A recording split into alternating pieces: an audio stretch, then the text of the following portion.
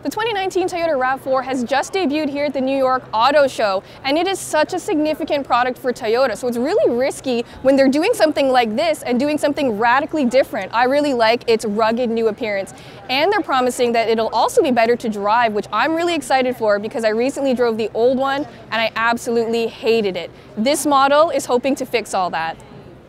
The 5th generation RAV4 has a chunky new design, an available contrast roof, 19-inch wheels, and an aggressive stance that does a lot to make this crossover stand out. It is legitimately attractive, and that's something we haven't said about a Toyota in a long time. With shorter front and rear overhangs and half-inch more ground clearance, a longer wheelbase, wider track, and a 57% stiffer chassis, the RAV4 should be more capable and better to drive than the outgoing model. 2 powertrains will be offered: a carryover 2.5-liter 4-cylinder mated to an 8-speed transmission, and a hybrid model with a CVT.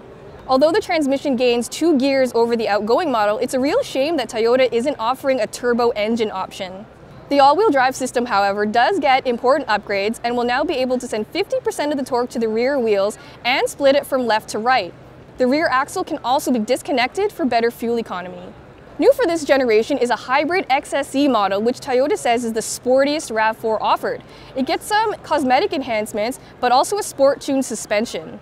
All all-wheel drive non-hybrid RAV4s get a multi-terrain select system that helps maximize traction over snow, rocks, mud, or sand. Inside, the new RAV4 gets a more modern design, a bigger touchscreen, and a full camera display in the rear view mirror. Options include heated and ventilated front seats, heated rear seats, wireless cell phone charging, up to 5 USB ports, and a hands-free tailgate. Toyota finally got the memo and is now offering Apple CarPlay and Amazon Alexa, but still no Android Auto compatibility. Following the rest of the Toyota lineup, the new RAV4 will come standard with Toyota Safety Sense. The RAV4 is such a huge seller for Toyota, and it finally looks ready to take on a very competitive segment. The RAV4 is available this fall with a hybrid model following shortly after.